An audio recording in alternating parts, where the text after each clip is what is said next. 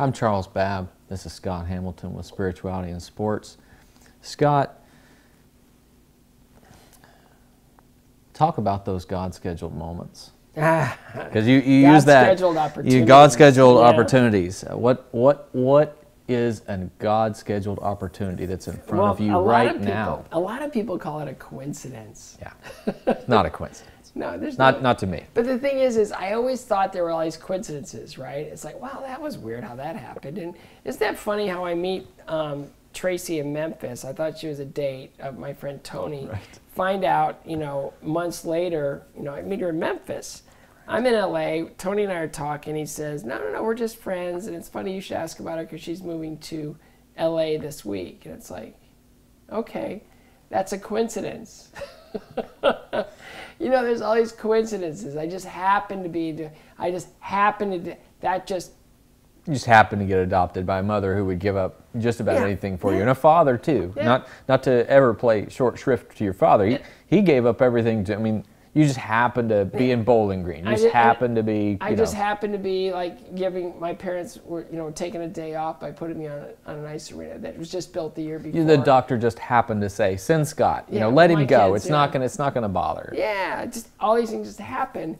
And I look back and I just look at how it all kind of like strings together, and it's kind of like, I am so unworthy of all of this. And it's just extraordinary that, when you have those aha moments, right? Mm-hmm. I was going to church, and Ken wasn't preaching that Sunday because he was traveling, and so he asked Jim Gash, who was a legal professor at Pepperdine, professor, to give the sermon. And he stood up and he goes, full disclosure, I have no idea why Ken asked me to do this. But it's one of those things where I've been to church 1,000 times.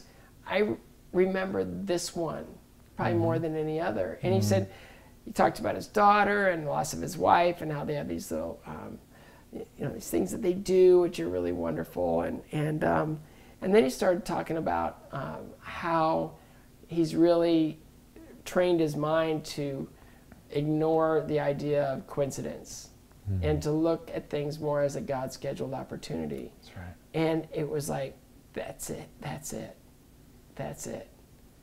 It's God-scheduled. Everything's God-scheduled.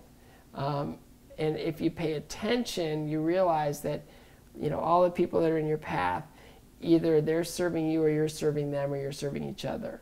It's not just these accidental happenings or meetings or anything else. And all those little things, it's like you spill coffee all over your shirt, so you're 10 minutes late to get to the office. Did that just save my life? All those things. Yep. So I don't question stuff like I used to. I'm sniffing 60. It's all good. I got all this now, this learned experience where I can draw and go, okay. Squire Rushnell, do you know Squire? He wrote the book Okay. Okay, so God winks are when, it's like the God-scheduled opportunity, right? It's just when it's God just sort of showing up. So he sent me his book to LA, and it went to the wrong place, and I never got it. I never even heard of him, right? So I'm eating down here, just down the street about, 2 miles, and I just go in there for lunch every now and then and just read the paper and enjoy a lunch, right? And this man walks up and he goes, "Did you get my book?" And I go, "No." And he goes, "Well, I'm Squire Rushnell." And I go, "Oh, nice to meet you." And he goes, "Well, I sent you a book. Did you get it?" And I go, "No." And he goes, "That is so strange."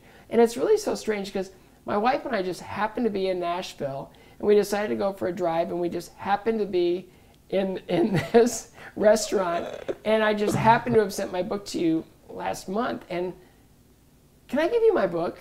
I love it. So we ended up sitting I sat at their table for, I don't know, maybe an hour and just wore them out. And it was really one of those things where what his book is and what it means and what it does is exactly what happened in that moment.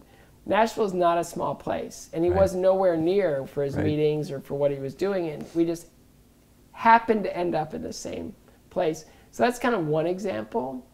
But I look at, just happened to be, I meet this this gentleman through another friend of a friend of my, management, who just happened to be able to put me with the right person that allowed that any fertility to happen, during my brain tumor number 1, that allowed for Max to be born. It's just all those things just happened to, this person knew this person who knew that person who connected me to that person, and boom.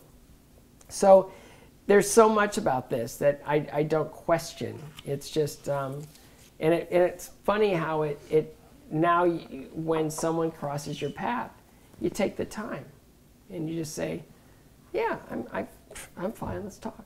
Let's hang out. And it's kind of great. It's way better than just going, I'm really busy, I gotta go. It's like, nah, what's going on? I love it. It's just a better way to live.